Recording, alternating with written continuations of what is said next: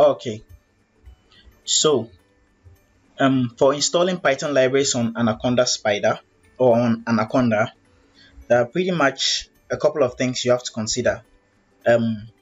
Which version of Python am I using, and how do I want it to be installed?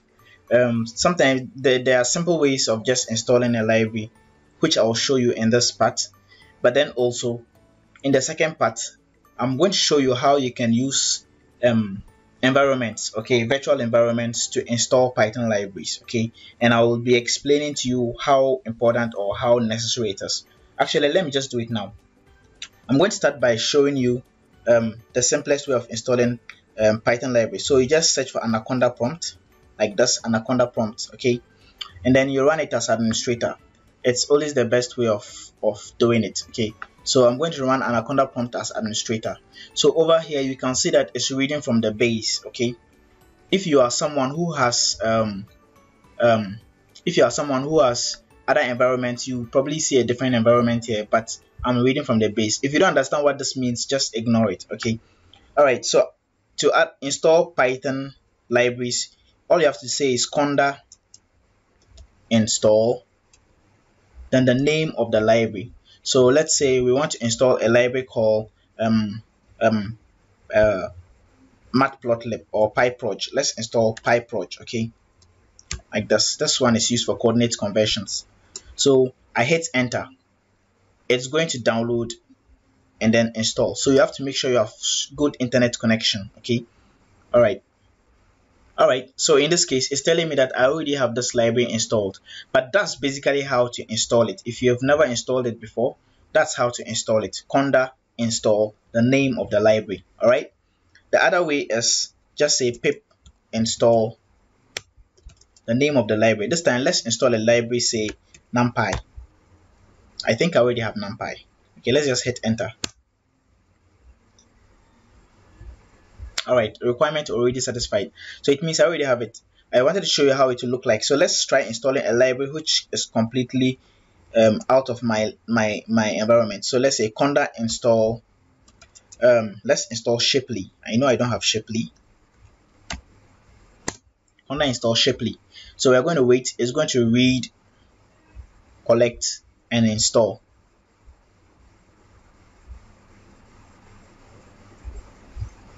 So you have to make sure you have good internet access. So over here, it's going to ask you, do you want to proceed? I'm going to install all these libraries for you. So it's going to tell you that in installing Shipley, you would have these libraries installed for you. So do you want to proceed?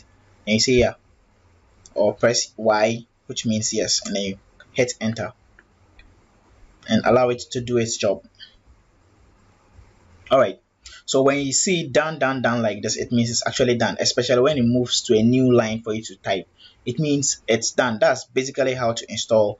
That's the simplest way of installing libraries on Anaconda. All right. So in the second phase, I want to show you how you can deal with environments. So I have my base here. In fact, let me close this and then restart it again. I'm going to start by opening Anaconda Navigator. Okay, this one, Navigator.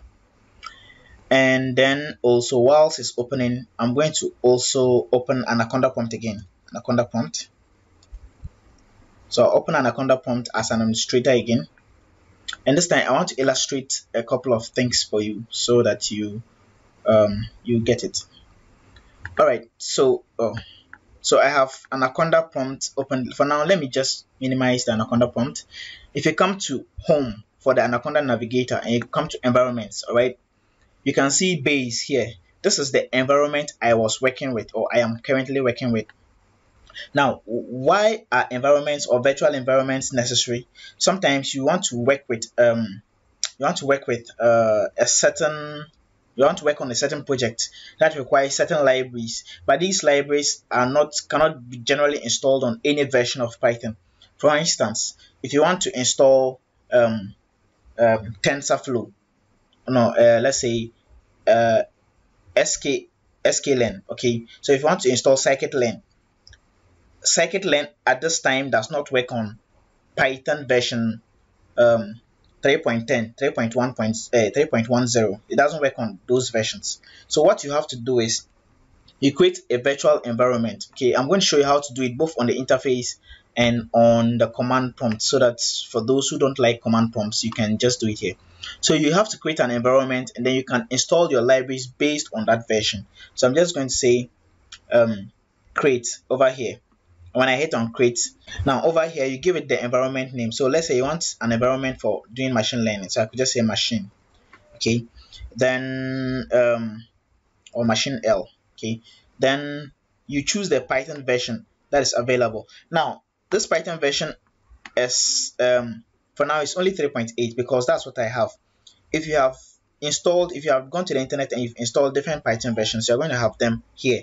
All right, so what you're going to do is you select the Python version, and then don't worry, I'll show you how to install a different Python version from the command prompt. Then you hit on create. So when you hit on create, it's going to try to download and install a new environment. So over here you can see that we have a new environment called machine L. Okay, so that's the new environment apart from this one, apart from the base. The base is what I've been using previously, but currently I have machine L. Now if you want to install any library to this machine L, you would have to change it from base to machine L. All right, and how do you do that?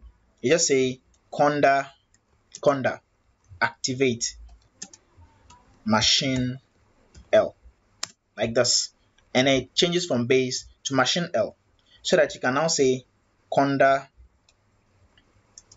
install what Shapely, right, like this, conda install Shapely, and then it will download and ask you if you want to proceed, because it's going to install all these libraries for you, and you say yes, and it will proceed to download and install, and it's done. I hope you see how it works. All right, so what I was going to show you early on was how to create an environment from the command prompt. Sometimes you may want to create an environment that has a specific Python version. All right, so you just say Python create conda create dash dash, then the name. Let me pull this one down a little.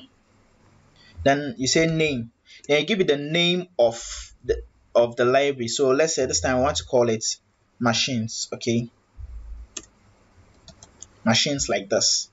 Then you can say Python, so you can say the Python version you want. So Python equals to 3.6, because I already have 3.8, right?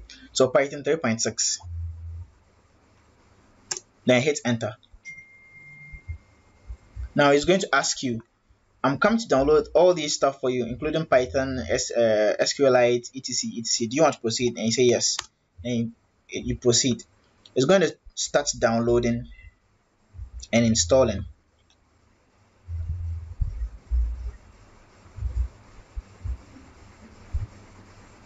All right, so now that it's done, you can just say conda env list, like this. All right, you are trying to find out how many bases you have. Now if you say env list, you see that you have base, machine L, and machines, which you have here. You might as well see that it has been activated over here, or it has been indicated over here. So that's it. You can, if you want now, you can choose to activate it, conda activate, like we did early on, conda activate machines, and then you start if you conda activate machines, then you start installing libraries you want. So pip install whatever library you need. Okay, I hope you get how it works.